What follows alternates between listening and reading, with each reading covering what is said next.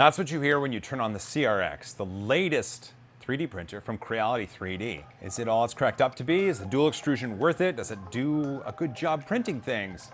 Let's talk about that right here on 3D Printing Nerd. I'm gonna be honest with you, I've shot this video like 7 times, and I just can't seem to get my thoughts out on it. Must be the heat. Special, and even with a script, dude, and it's only, I don't get it. I'm gonna start again, Sean. Sorry, Sean.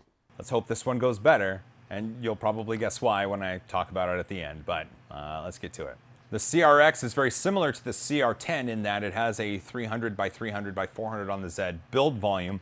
Unlike the CR-10 though, the base is enclosed and all the electronics are in this sheet metal base right here. It's really heavy, and if I throw it at you, it's really gonna hurt.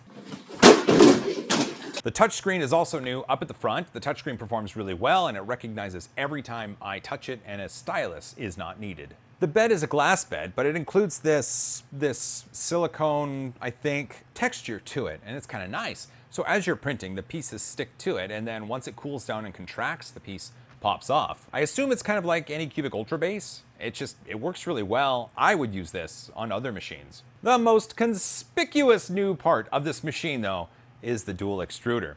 So each one takes 1.75 millimeter filament, and it feeds it through the Bowden tubes to this Y splitter right here, and then out the single nozzle at the bottom. Having a single nozzle really helps for leveling the bed because you only have one nozzle to level. However, bed level is a little off because the UI on the touchscreen does help you in finding the places to move the nozzle to in order to do a paper leveling, but for me, when I leveled the 4 corners and then the 5th spot being in the middle of the bed, it was too close to the extruder. I think Creality could really use like a BL Touch and some mesh bed leveling on this machine. I think that would go a long way.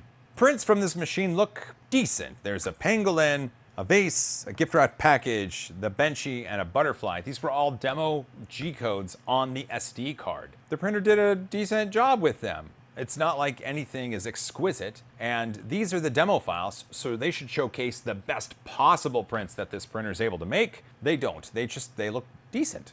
They're unremarkable, except for the benchy. It has a layer shift. It's bad. The part that concerns me about this machine isn't necessarily the upgrades or the changes that need to be made. It's Creality treating these pre-release users like beta testers, and I don't think that's okay. As an example, the touchscreen itself works well, but none of these files are found on the touchscreen until you take the SD card to a computer and you move all of the G-code to the root of the SD card.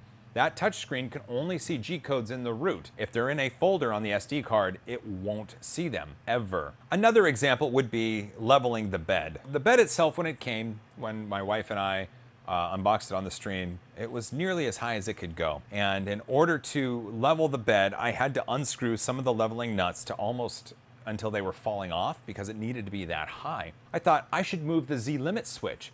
Then the nozzle could come down a little bit and I could compress the springs a little bit and it would be a better situation all around. But the limit switch is attached to a piece of acrylic, and that piece of acrylic is meant to not move, ever. In order to move the limit switch, I thought I'd be sneaky and I'd snap off some of that acrylic and I would make it so I could put it lower. And I thought I defeated the system and I thought I won until the machine started making a horrific noise. And that's because this bracket right here hits the Z motor bracket. Yeah, so you can't lower the nozzle. Actually, I did. I lowered it about 1 millimeter. That's not enough, but I was able to compress the springs a little bit. But come on, Creality. I mean, did anybody test this at all? Did anybody in the company actually attempt to print the files on the SD card? Did anybody in the company attempt to level these beds? Did anybody do anything quality related to this machine? It's like someone at Creality or a team of people had a really good idea and they started sketching it up and they started planning it and they started implementing it and they got about 80% of the way there, maybe 81% of the way there, and then they said, pencils down, let's ship it. I'm not gonna review this machine.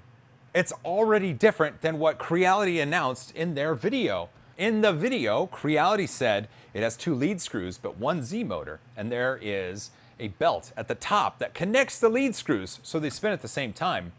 Neat, I guess, but when I took it out of the box, there was another Z motor and a hand-drilled hole for that motor's wires in this electronics box, right through the steel. It's a terrible hole. I mean, if I rubbed my finger on it, I'd probably cut myself. 'Tis but a scratch. So if I were to review this machine as it was, let's say I said, hey, you should buy a Creality CR-X.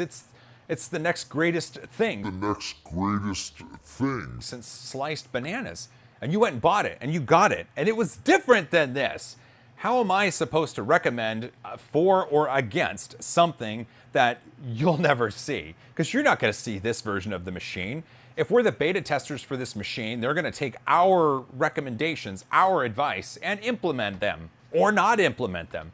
I don't know. Creality, I love you. You're doing great things. Your Ender 3 is open source certified. It's amazing. And you've got Naomi Wu doing some community relations. That's great as well. But come on. You almost have a winning recipe right here. Seriously. You just need to let it bake in the oven a little while longer. Chicken's done. Yes. Add a few more ingredients, bake it a little bit longer, and then take your prize-winning printer out of the oven. But for now, I'm done. If a company wanted me to beta test their product, an email, a contract, a negotiation, a pay schedule, a report, sure, I can do that. I can do that really well. But no, that's not what this is. I'm just done. I'm frustrated. No, well, thanks for watching. If you agree with me, let me know in the comments. And if you disagree, of course, you'll let me know in the comments as well. Don't forget to hug each other more. I love you guys. And as always, high five.